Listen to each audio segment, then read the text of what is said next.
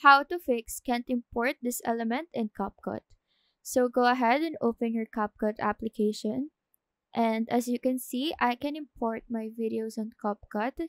And that is because my video format is actually accepted and compatible with Capcut.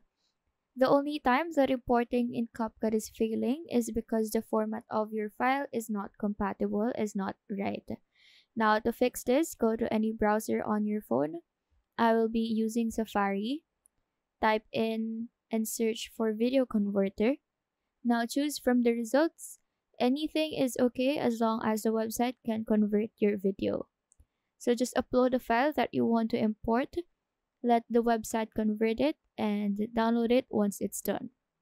By the way, the accepted and compatible file, the safest choice is MP4.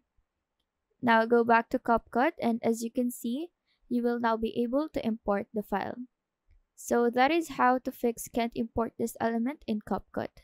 Do let us know if this video helped you out, and if you have any question, feel free to drop them down below.